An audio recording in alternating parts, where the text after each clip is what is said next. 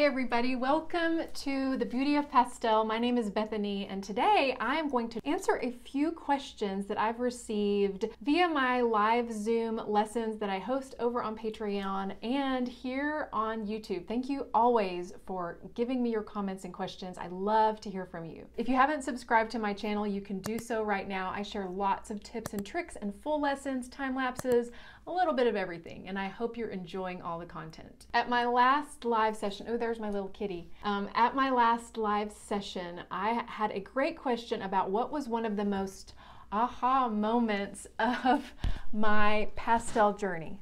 Boo says hi. Okay, I had to kick Boo out and close the door. One of the most light bulb moments that I had as an artist was the very first time I think I really grasped the concept of value.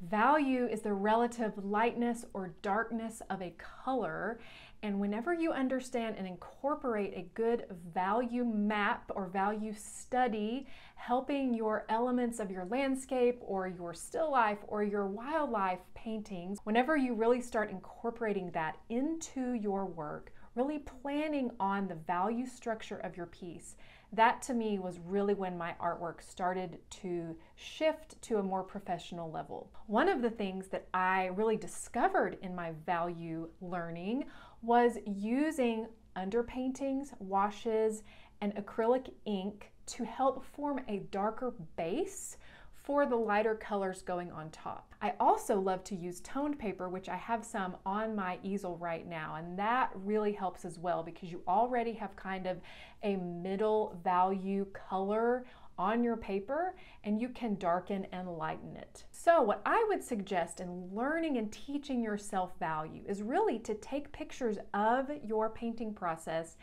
as you're painting. Then what you can do is you can use the edit tools on your phone to turn those photos into black and white, which really helps you see the value structure of the current piece you're working on. Sometimes if I'm struggling with a piece and I take a quick snapshot of it during the painting process, turn it into black and white, I can instantly see areas that might need maybe a little bit of help. I also find that new beginners, especially in pastel, if they're struggling with a piece and they take a photo of their painting, then you can really tell that most values in the painting are mid values. There aren't really any high light values and there aren't really any dark contrasting values, and that's really what makes an interesting composition because it's developing shapes on your paper. Now, another question that I received was how do I stay motivated in my artwork, and it's right here in my studio right now, and that is a blank sheet of sanded paper ready to go on my easel. Now today I do not have time to paint. I've got so many things going on,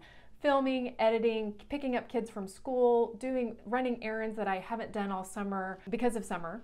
But one thing that I really love to do is have a piece of paper waiting for me, beckoning me over to the easel for when I do have a short amount of time.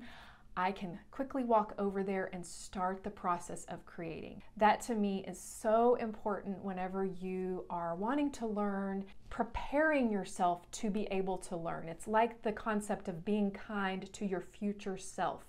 My future self is going to paint on that piece of paper, and until I have a few moments, it's going to be waiting on me. I'm not procrastinating, I'm waiting for the right moment. And so that paper is also waiting for me. So in your home, in your studio, if you have one, even if you're sitting on the floor in your closet with a clipboard and a piece of paper taped to it, hey, we've all been there. You can prepare to paint the next piece by simply getting out a new sheet of paper, taping it to your support, having your supplies ready. I have all my supplies right there. And then whenever you do have a moment to spare or you have a fresh feeling of inspiration, that rush of excitement about painting, then it's already waiting for you. So thank you so much for those two little short questions. These are my little snippets of art advice for you, or maybe let's call it the little things in life or the little things in art. I don't know what this would be called, but I just wanted to give you some encouragement today.